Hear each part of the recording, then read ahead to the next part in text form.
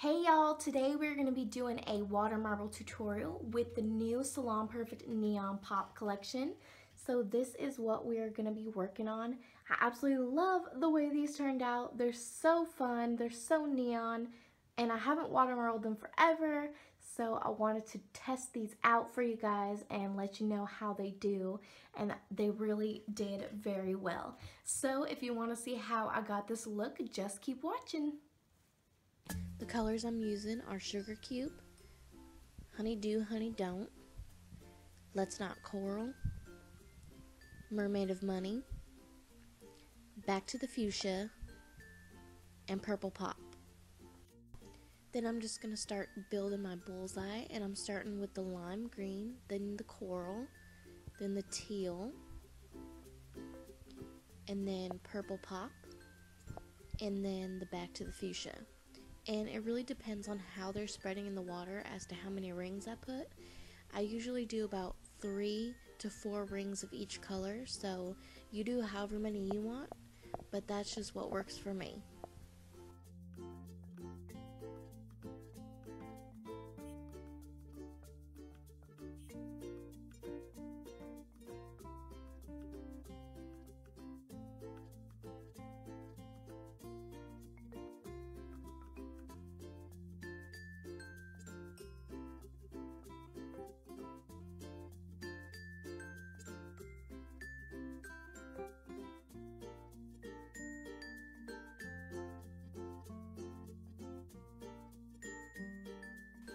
Then I'm going to take my needle and I'm going to start drawing into the design, and I'm just going to do flower petal designs, so I'm just going straight into the middle from the outside on one side. So I'm just going from the outside, pulling into the middle, from the outside, pulling into the middle, and just do as many petals as you want. You need about 3 to 4 to fit on one nail. So I do about 5 or 6 so that I have enough room to decide which petals I want to use.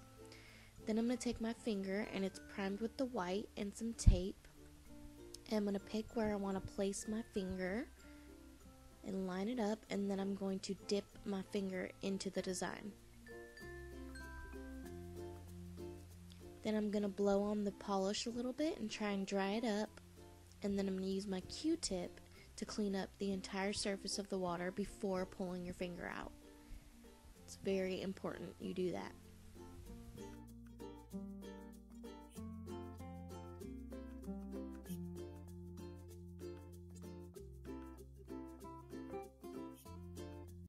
Then when the surface is all clean, you can slowly pull your finger out, and there is the design on the nail.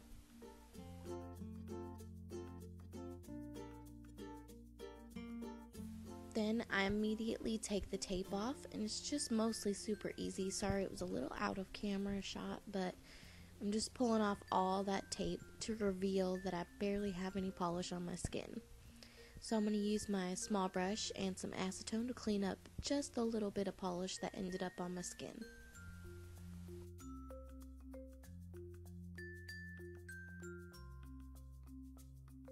And then finish everything off with your favorite top coat. I use Salon Perfect.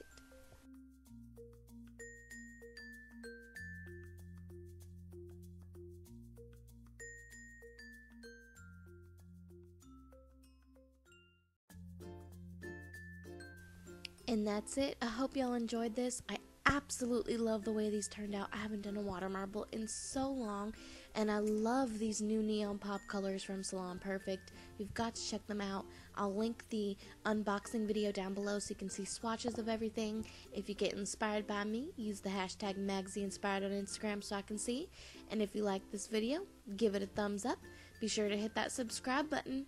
Thanks so much for watching, and I'll catch you guys next time. Bye! Y'all, so today I'm here. Hey y'all, so today we're gonna be doing a neon pop water marble with the new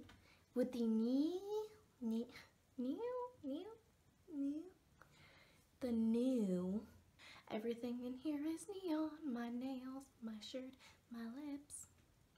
Just keep watching, just keep watching. Does that work like the just keep swimming? Ooh, there was a little hair and it's floating up in the sky. You ever wonder how that happens? Why is it just floating? guess that's a lesson in gravity.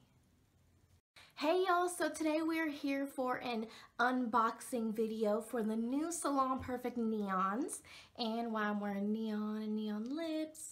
And I'm so excited for these because I loved their Neon Pop collection from last year. So they just kind of added on to it this year and added some new colors, which are really, really great. I absolutely love them.